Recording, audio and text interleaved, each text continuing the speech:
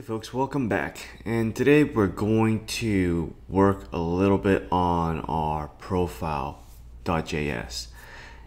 And we're going to start off by adding text input to our React Native package. So we just do that first, and then we're going to add some more things from native base, which is h3, picker, and list item, and also checkbox. So that's pretty standard.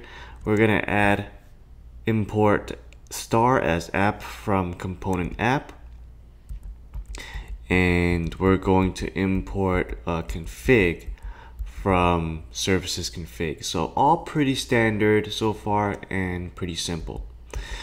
We're going to import default image from this assets folder, which is pretty much a PNG of some image of your profile picture, of a default profile picture. And lastly, we're going to import styles from ..styles. You can see that I got rid of this React here because we don't need React.Component. It's just component now. And in our constructor, we're going to replace the whole thing. So let's go ahead and do var user equals props.user.user. And because we're using Redux, that is why we're doing props.user.user. When you look at the tree, you'll see user.user. And we're going to take the user goals and we're going to split them up. And we're going to set some states here. Is ready is equal to false. And then we're going to add in gender and goals. And we're going to make sure, this is why we split up user goals.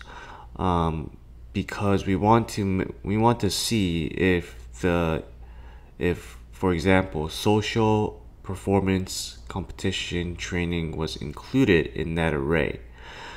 So that will give us a Boolean value.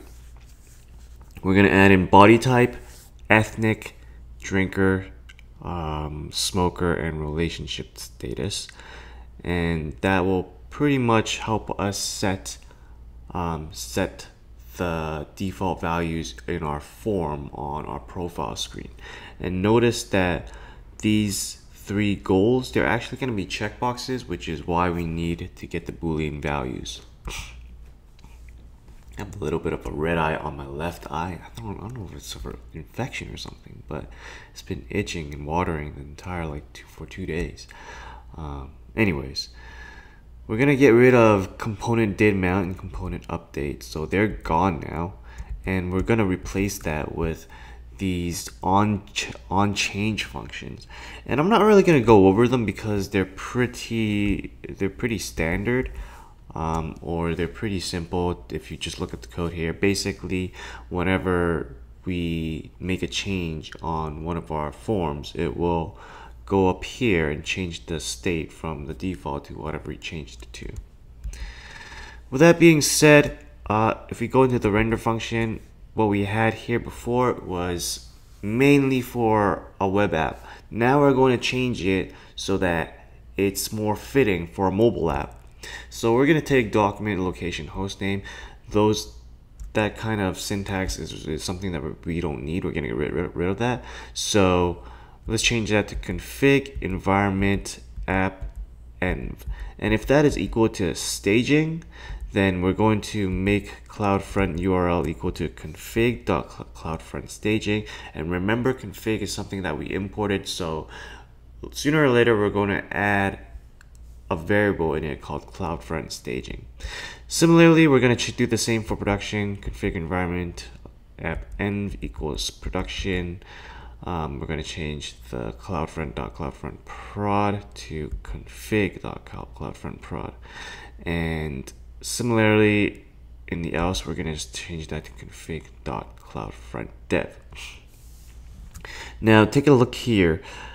We're not using divs in a mobile app, so this is something that has to change. So we're going to change that to image source URI, and we're going to use the CloudFront URL that we set up here, and we're going to use that as a base.